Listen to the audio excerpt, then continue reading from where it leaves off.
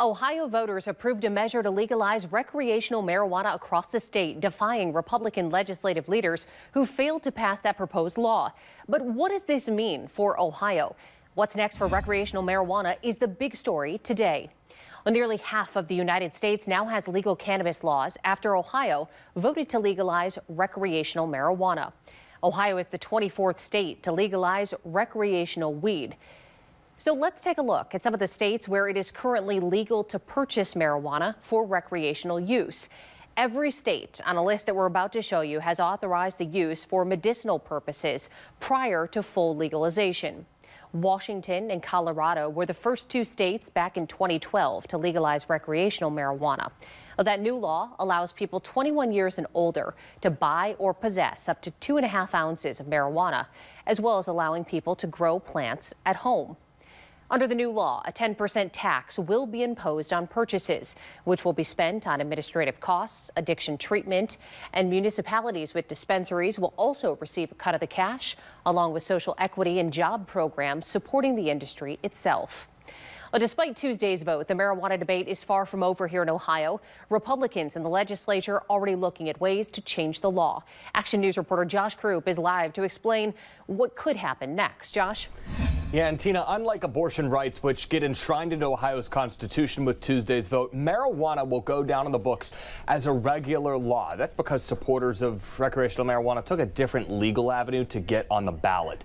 Because it's going to be a law, the legislature has the ability to change it or scrap it altogether, just like other laws.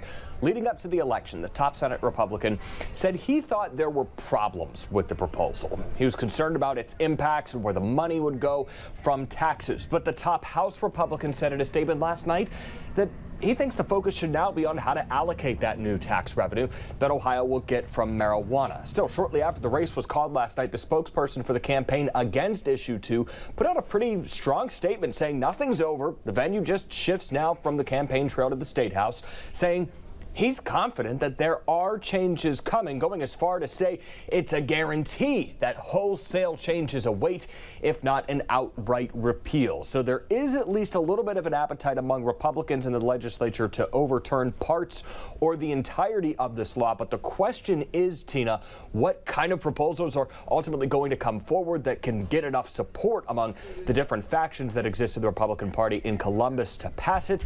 All of that remains to be seen. All right, Josh, so how are the supporters of recreational marijuana responding to the potential that this law gets changed? Yeah, the lead spokesperson for the Yes on Issue 2 campaign says that he believes elected officials here should just respect the will of the people and stay out of it. And here's where what comes next will be interesting to watch as we head into a year when these lawmakers are up for re-election. Marijuana won in more counties last night than abortion rights did, including in rural counties and in safe Republican counties. So what will Republicans who represent areas in those places do? Will there be enough consensus to make these changes? Something we'll have to wait and see. All right, Josh Krupp reporting live this afternoon. Thank you. And Northwest Ohio County prosecutors still against the legalization of recreational marijuana. They say they're concerned it will increase the illicit drug market, set them back in the fight against the opioid epidemic, and cause more problems on the roads. A Wood County's prosecutor saying prior to the election that legalizing marijuana raises the bar for law enforcement investigating impaired drivers, adding it's already difficult to prove someone is high while they're behind the wheel. What Issue 2 will do is going to put more drivers on the road who are high in a difficult situation that's for law enforcement to detect until the damage is already done. On the other side, people commending the passage of Issue 2 are saying that the marijuana industry is an opportunity for Ohio to join in on sales that are already projected to exceed $1 billion annually. A spokesperson for the coalition to regulate marijuana like alcohol saying in part marijuana is no longer a controversial issue. Ohioans demonstrated this by passing State Issue 2 in a landslide. Ohioans are being extremely clear on the future they want for our state. Adult use marijuana legal and regulated. Right now, non-medicinal cannabis will not be immediately available to purchase in dispensaries. And the general public at this moment is not permitted in dispensaries unless that individual is a registered patient or caregiver in the Ohio Medical Marijuana Control Program. According to the Ohio Department of Commerce, They now have 9 months to complete the rulemaking and the licensing for the recreational marijuana program. That means sales of non-medical cannabis may not begin until the licenses are issued and those facilities are certified. To give you an idea here of how long that could take, it took 3 years for Ohio to create its first medical marijuana dispensary back in 2019. So it's possible it could take a while before the recreational facilities are open. So just how many facilities could we see? Well, let's start with medical marijuana. There are currently 37 cultivators, 46 processors, and more than 100 dispensaries across the state. The dispensaries are what you see here. Each current medical marijuana cultivator, processor, and test lab will all receive a non-medical cannabis license. In addition to that, each current level 1 medical marijuana cultivator will receive 3 dispensary licenses. The level 2 cultivators that are out there will receive 1 dispensary license. And then what you see here, all of those dispensaries, let's take a closer look and we can zoom in with what's happening in our area. All of these current license holders that have those medical dispensary that are open, they will also be given a recreational dispensary license. On top of those, there will be 40 level 3 cultivator licenses and 50 dispensary licenses issued for recreational marijuana. So if you're not currently in the medicinal business, those who are participating in what's called a cannabis social equity and jobs program will be given priority. That's according to the state. Well, right above Ohio, Michigan already seeing the money roll in after legalizing recreational marijuana and putting dispensaries out there for people to use. Many citizens in the town of Morenci say the marijuana facilities moving in was a revival, bringing life to their town once again and saving them from bankruptcy. Before the dispensaries, locals say the city was dealing with drug problems, including meth and heroin, and there was not enough money to support a full-time police force. The former mayor says the state was months away from taking over the city.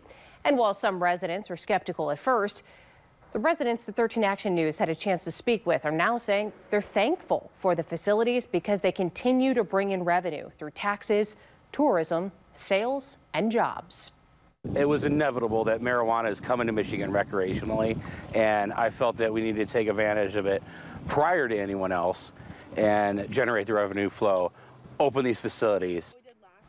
During the 2022 fiscal year, Morenci had a total of 5 marijuana retail stores or micro businesses, and the city received nearly $260,000 in revenue from those stores. Michigan as a whole also seeing another positive effect of legalizing marijuana. In July, Michigan set a new record for the amount of marijuana sales, setting the state to pass the $3 billion mark by the end of this year. This was something many analysts believe would take more than a few years to achieve. The boom in sales comes from dispensaries located across the state. And as we move closer to the end of the year, dispensaries, many of them, saying they're optimistic about what their sales can generate for the industry. We've seen a crazy increase of business. We've opened a lot of locations. We're all over Michigan. So we've grown a lot. According to the Cannabis Regulatory Agency, recreational sales for ounces back in July of 2020 were averaging just over $400. Now ounces of marijuana can routinely be found for less than $100 at most shops. And as early as 2017, Michigan State Police launched a pilot program for roadside drug testing. That program was initially to see if testing saliva during a traffic stop was effective.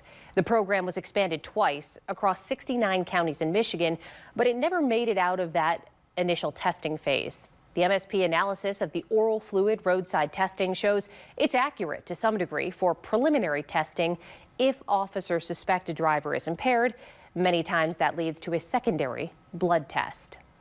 And just a reminder, you can watch the entire big story by downloading the 13 Action News app. It is available for a download in your phone's app store.